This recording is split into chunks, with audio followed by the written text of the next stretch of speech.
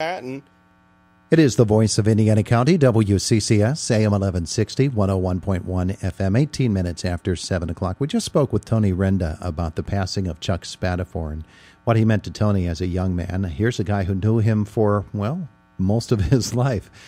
Former State Senator Don White joins us this morning. Senator, good morning. Good morning, Todd. It's a sad day for our town. It really is. And as I said to Tony Renda a couple of moments ago, it's a legacy that will go on for generations, but it's a loss to be felt right now, isn't it? I've known Chuck. My mom and dad took me down to Annapolis when he was attending the Naval Academy, and so I've known him basically I think I was in 7th grade, so I've known him pretty much all my life. In the late 70s, when he came back to Indiana and he started and raised his family here, it was a great family. He was an Indiana guy through and through. A true community leader. He was the type of guy that if he believed in your cause, he was all in, and would be a wonderful advocate for whatever the cause might be. And he had a way of communicating that was pretty special. He had that great smile, Mm-hmm. and a terrific sense of humor. He was a great supporter of local athletics and athletes.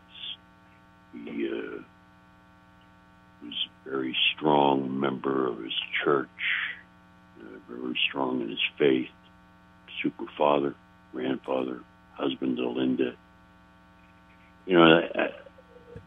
Something, I'm going to say it's unusual, but I never heard a bad word ever spoken by Chuck about anybody, nor have I ever heard anybody say an ill word about him.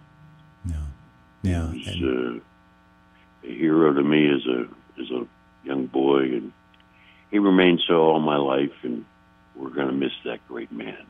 That Spadafora family that we speak of so often, and the fact that it is such a strong family and how they lift each other up, I think never more evident than in one of what we might call something that is a little less serious, and that is their athletics. They're a tremendous family of athletes. I remember doing all those years of Indiana High football, and the program every year had that same picture of the Spadaforas lined up and ready to play some ball. It was a great photograph, but it really talked about how the generations of Spadafora athletes. And Cecil was a great supporter, just like Chuck and WH and Skip. They took it from the top, and Cecil was somebody who was very involved in athletics and supported his kids' involvement. And I'm sure you already talked about his boxing career at Annapolis. Mm-hmm. He was a wonderful golfer and the most fun to play with. I would just always look forward to playing with Chuck because he had some of the greatest sense of humor and one-liners you ever heard. And he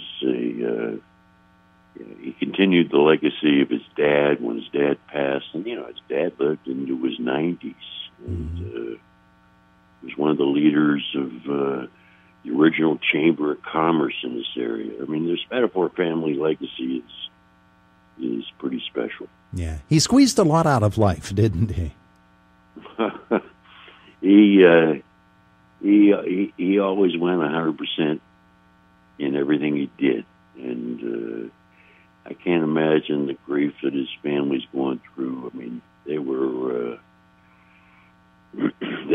good athletes and strong Indiana people, and now they're spread out around. And of course, CJ took over the mantle of running Colonial Motor Mart, and their impact in this town is I think Cecil moved here from Southwest Pennsylvania back in the late 40s, early 50s, I believe. And it's connected, the name Spadafora is connected with class, and Chuck had a lot to do with that entire legacy that we can all be so proud of. Absolutely. Senator, it's good to hear your voice again, and we appreciate your spending some time with us this morning. Yeah, well, this is a sad day, and this Spadafora family strong. They'll get through this, but what a loss for us as members of this proud community. Absolutely. And I appreciate you allowing me to express my sorrow. Absolutely. Have a wonderful day today, and thank you again. Yes, sir. Bye-bye. Bye now. There is Don White, former Senator.